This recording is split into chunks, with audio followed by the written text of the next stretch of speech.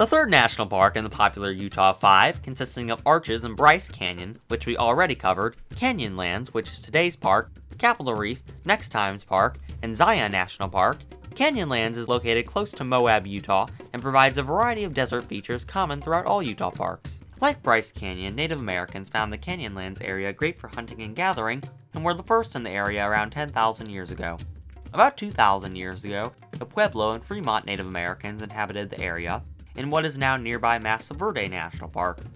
Overcrowding, however, forced the peoples to migrate to the northwest and settle in the area called the Needles, named for a group of sandstone spires in the area. Most of the groups remained in the area until about 1300 CE, when changing climates led the Native Americans to move to the south. However, some tribes still remain in the area today, such as the Navajo and the Utes. The first European explorers to arrive in the Canyonlands area were Spanish priests in the 1770s looking for a route from Santa Fe in New Mexico to the many missions along the California coast. The earliest priests failed to successfully find a way to the coast, but in the early 1800s a path was finally made. Later in the 19th century, exploration of the two rivers in Canyonlands, the Colorado and the Green, led to Major John Wesley Powell mapping and recording the history of the rivers on his trip from Wyoming to the Grand Canyon in 1869. Most of the early permanent settlements in the Canyonlands area were founded by a religious group called the Mormons, who were seeking religious freedom and headed west to the unsettled by Europeans Utah territory. By the 1880s, towns such as Moab, Bluff, and Monticello had sprung up across eastern Utah. Canyonlands' path to becoming a national park lied in the hands of a surprising group, miners.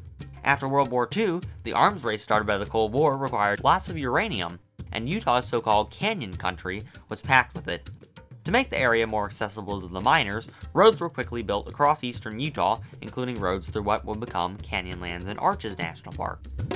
Though little uranium was actually found in the present-day borders of the national park, miners were in awe of what they saw at Canyonlands and started promoting tourism in the area. By 1960, tourism was so popular that the superintendent of what was then Arches National Monument started advocating for a national park at Canyonlands. This movement only grew when Secretary of the Interior Stuart Udall saw the park for himself in 1961, and in 1964, Lyndon B. Johnson created Canyonlands National Park.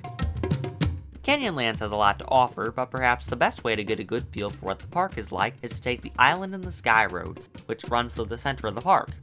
The road begins at the Island in the Sky Visitor Center, which gives descriptions on the rock formations in the area, as well as the history of the native peoples.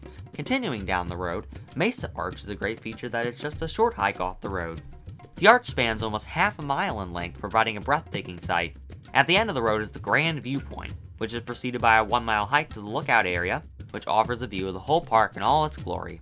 Canyonlands National Park is one of America's most beautiful places and is a wonderful area to visit.